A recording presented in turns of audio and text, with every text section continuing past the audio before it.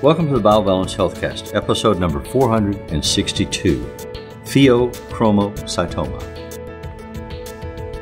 Biobalance Health features conversations about anti-aging medicine.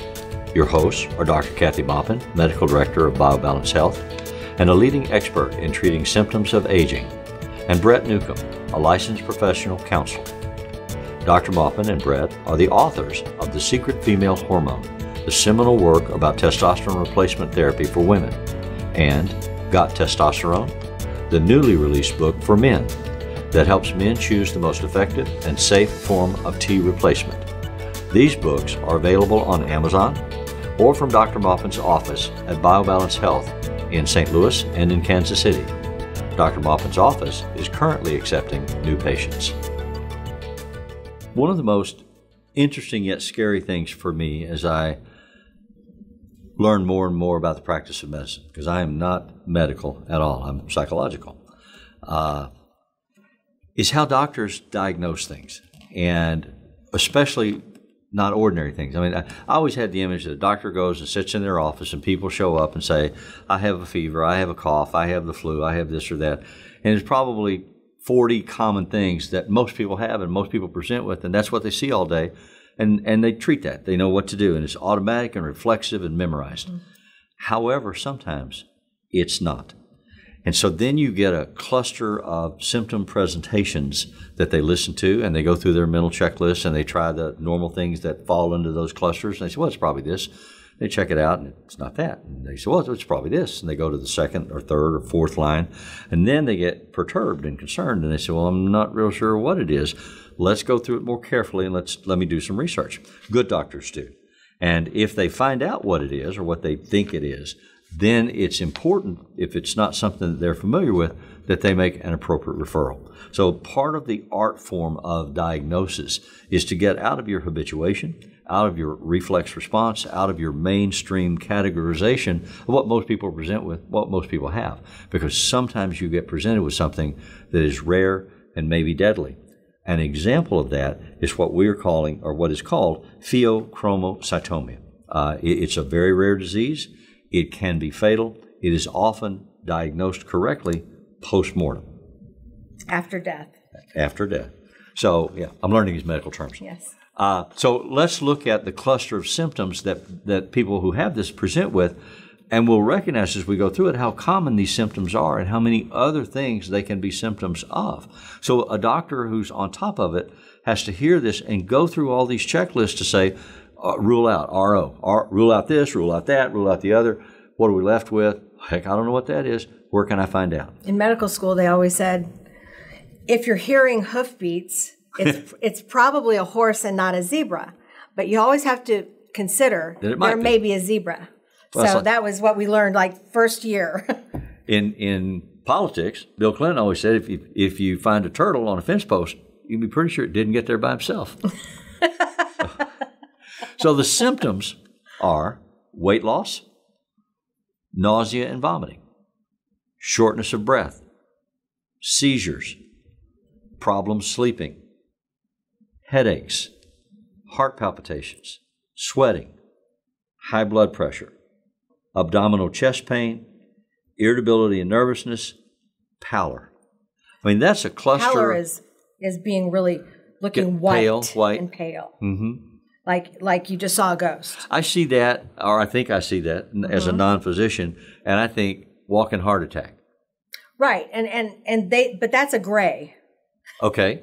People look a little gray, and that's a walking heart attack. But these folks look like they haven't been out in the sun in years, and they may not have been out in the sun for a while because the sun actually, in their eyes, actually makes them have a headache. It's like having a migraine. It triggers it. So they may not have been out in the sun. See, I go to dinner with you or with your daughter, who's a physician as well, or my son, who is an emergency room nurse, and we're sitting in the restaurant. You're surrounded. People walk by, and everybody's coming up with, that guy's got this problem, that guy's got that problem, that one over there needs this. And I'm like, what in the heck are you doing? We're having dinner. Yeah, well, most of my exam to begin with when I'm talking to someone is, I feel the warmth or coldness of their hands to see if they're vasoconstricted or if they have a low thyroid or if they have Raynaud's disease. And then I sit down and I look at them. Are they swollen? Do they have swollen fingers? Do they have rashes? You know, that kind of thing. Looking at somebody is half of it. Yes, the visual observation, then you do the lab test, and then you talk to them or interview them if you have that or physical exam. If they present themselves in your office. But if you're just sitting in a large restaurant full of people, you know statistically 4 people in here are going to have a heart attack in the next 6 weeks or 6 months. And you start looking around going, could be that one, could be that one, could be that one. Or at the gym, it's really obvious. And you've said you've walked into like the woman's restroom and you've seen a couple of people in there, and it's really hard for you to not go and approach them and say, please go to your doctor. Please ask them about the fact that, you know. Or they have a big goiter. Yeah. You know, that looks like their thyroid is popping out of their neck. But you aren't supposed to do that. I don't do that. But unless they ask me something. Unless they ask you, like we all ask strangers, hey, do you see this tick on my neck? But in this case, this diagnosis is hard because it is so rare that I've seen it now twice in my years of practice, 39 years now since residency, or since the beginning of residency. So I've seen it twice, once remotely a long time ago and once recently. So here's how this gentleman presented. He presented with the worst headache of his life, which is usually how people describe a stroke, and high blood pressure. So he went to the ER. They gave him something for his blood pressure. And they gave him something for pain, and they sent him home. So they didn't really test him too much because he was young. He's only 39. So they kind of said, a young guy, he looks pretty healthy. He's okay. Well, then he had that headache for 2 weeks before he contacted me. And then when he contacted me, he looked different. He looked physically different than he usually does. He looked like he'd lost weight. He looked bent over. He looked like he was in pain. And he said his whole body was in pain and his muscles felt like they were dying. They were shrinking fast, so fast that he could see them day to day. And he was like his sweating. Body was atrophying? Yeah, everything was atrophying in his muscle mass. I mean, he looked like his skin was hanging off of him already 2 weeks. And he was sweating, but he wasn't exercising? No, he was sweating just for no reason at all. And then he also had insomnia from anxiety. He was very anxious at night. He woke up. I did blood tests on him, and I did a blood test for Metabolism, which is Norepinephrine. And when I did that, I thought, it's probably a wasted test. This is the test for a Pheochromocytoma. And just recently, this test has been accepted as a good test to diagnose a Pheo, because they used to make you do a 24-hour urine, which he ended up having to do as well. But the blood test showed that he was 10 times normal. And because of that, his blood sugar was up. I mean, that's what happens. This Metabolisms are just like you had an overdose of cocaine or an overdose of diet pills. It constricts all your blood vessels. It makes your blood pressure go up. Is that part of your checklist when you're examining him or interviewing him? You know, have you been doing any drugs? Because this could be a reaction. Any cocaine? Right. No, I mean that's was at the very know this person. You think that's at probably the very not, beginning. But you have to check. You never know. Yeah. That was the very beginning. Is what are you taking? What are your supplements? What are And there was nothing. Yeah. And I had tested him the year before for low testosterone. He didn't have it. So I just said, nothing I can do for you. Right. Everything else was normal a year ago. Right. But he didn't have these symptoms, and I did not check Metabolisms at that time. It's an unusual test. So I did this test, and I waited 3 days. All the time he's getting worse. And he's calling me going, I can't stand it. I feel like I'm going to die. I feel depressed. I mean, he had that feeling of doom, which is another symptom of this, because that's what happens when you have these high epinephrine. So I finally got the test. It was 3 times normal. His Metabolisms were. It fit the whole diagnosis of what I thought he had, which was a Pheo. And then I called different doctors, and I got him in myself because I was afraid he'd call someplace and they'd say, see you in 2 months, and he might die. So I called and I said, it can't happen that quickly. Yeah. It was rapidly getting worse, so It was rapidly growing. So Pheochromocytoma is a mass or a growth on your adrenal gland, which sits on top of your kidneys, both kidneys. And it's usually non-cancerous. It's, only 10% are cancerous. Okay. So, but it can still kill you from... I mean, every time somebody says growth, I think it's the first thing I think. Right. It's a growth is not always cancer. Cancer, to me, means that it can spread and it can put little implants everywhere and it can kill you. Yeah. Well, this can kill you in a different way. Right.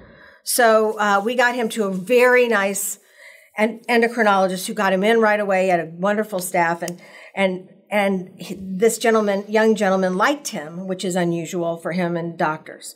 So that means he did what he said. He put him on a different blood pressure medicine, and he did 2 other tests. He localized this to find out where is it. So if it's in your adrenals, you want to have it on only one of them and not the other. Because if you can. Yeah, because you don't want to have to lose both adrenals. Sometimes the surgery causes you to lose both adrenal or an adrenal. Well, it's one mass on one adrenal, and they didn't see anything anywhere else. So that's really good. And so he is... So usually they can just remove the mass and not take the adrenal gland. Right. Okay. And they usually try to do it through a laparoscopic kind of procedure, which is great because then you don't have as much recovery.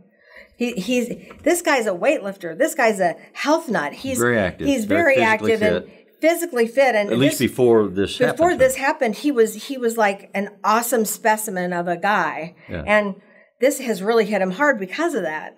And probably why it made it so much easier for me to diagnose, because it was such a change from the man that I had seen before. Yeah, I mean, this guy, his history of skydiving, bike riding, hunting. Lifting weights. Yeah, in great shape. Yeah. And he's out of breath now. All these symptoms that Brett read, he has, and he's just miserable. So the good news is the endocrinologist put him on a drug. I have to tell this though. The first drug he put him on, he had no idea, but when Tony called the pharmacy, they said that will be $16,000 for one bottle of pills. And Tony goes, I don't have $16,000. I mean, where am I supposed to find that? And that's true. Right. 99% of the population can't just find $16,000. 16 grand, right. Right. And he doesn't use credit cards or any of that stuff, so he doesn't live on debt.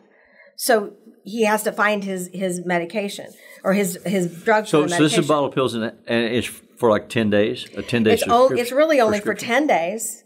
And what it does is it calms your body down so that it doesn't react to this epinephrine anymore. Okay, so it lowers your blood pressure a lot. It makes you really tired.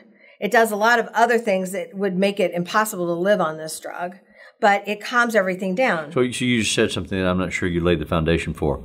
The growth on the adrenal gland causes the adrenal gland to pump out epinephrine. Excess amounts of epinephrine. Which is why the blood pressure, the headaches, the anxiety, all those things. The feeling of doom.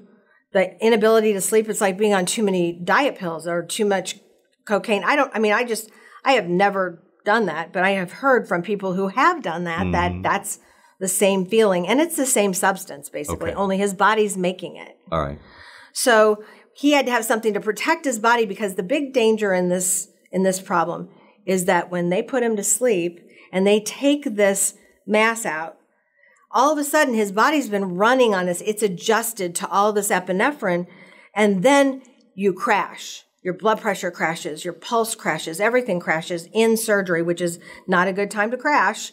And that puts you at risk of dying on the table. So you build up a resistance to the invasion. Right. And your body resets to a higher zero. It keeps trying to reset until and then it crashes back to or below regular zero. When that comes out.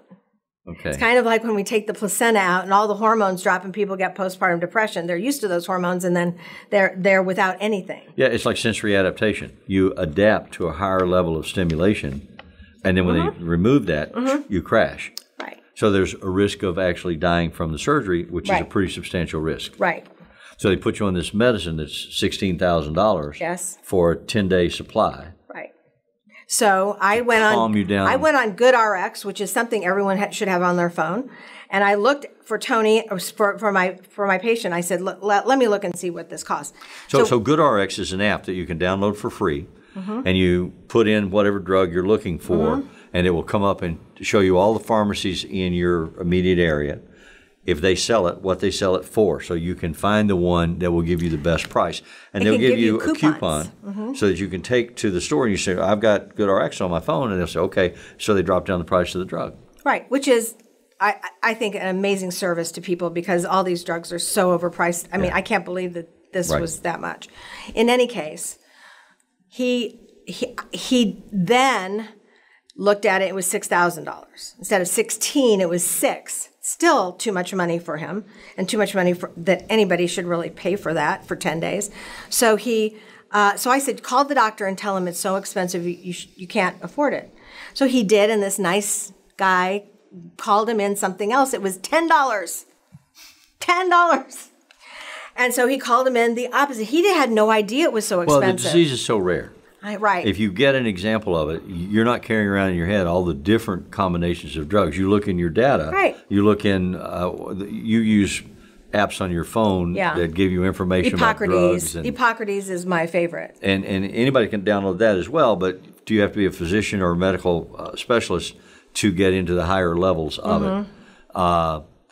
And so you look it up and say, well, this is a primary drug. That's right. This is a go-to drug. Right. And you don't even look at the price. You say, this is what you got to have. It does. Because we got to get the surgery in 10 days' time. Right. So we need to get this going, right? So he got the second drug, and it made him feel just like I thought it was going to make him feel, really tired. And at some point, I can't tell a patient it's going to make them feel so bad because they already feel so bad. You know, it's just they just have to experience it. But kind of like they get worse before you get better. Right. So, you know, he counts the days to surgery, and we haven't gotten to surgery yet. But I also called another friend who's a surgeon. So I said, who's the best at doing adrenal surgery? And so he gave me the best. And so I called that office too, which, you know, if this happened every day to all my patients, I wouldn't have time to see patients if I did this.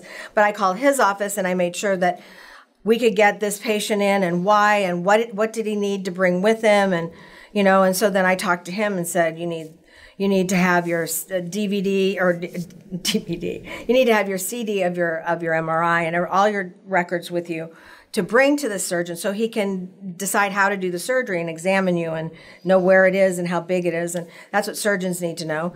So that's the next step, but that's the step that will cure him. So this is basically, it's a dangerous surgery if you don't prep right, but the surgery itself is 90% curative. So that's really important. So then all of this stuff that's been bothering him, and I think it's been bothering him more than a year, a little at a time, because he was noticing his muscles were going down, but his testosterone wasn't decreasing a year ago. So you say it's 90% curative. Sometimes, because it's a very rare illness, this surgery is the cure. It is. And doesn't reoccur 90% of the time. Right. The other 10%, does it occur on the other adrenal gland, or do we know that? It can. It can occur on the adrenal, on the same adrenal, or it can occur along the nerves along your back, down your spine, the ganglion. And do we know, is it genetically inherited, or do you get it from something? It's genetically inherited. So the family above and below need to know that this is inherited. It's a risk in the family. Right, and he doesn't have children, so brothers, sisters, cousins should know, and parents should know. So those are, you know, any direct living relative. So this is one of those things that when, you know, I could think of nothing else really. Yeah. But this. Because you were on the trail. You had a mystery. You were trying to solve it. Yeah, and at first, I mean, I just didn't. And it was somebody you cared about. Well, and I'll tell, I mean, this is a guy that I've known for years, and I don't want anything to happen to him. Sure. And I don't want anything to happen to any of my patients. I want them to be healthy and live a long life. That's what we do. Right. So for me, figuring this out wasn't quite as easy as I just described it. It was more of I gave up at one point and said, I have to.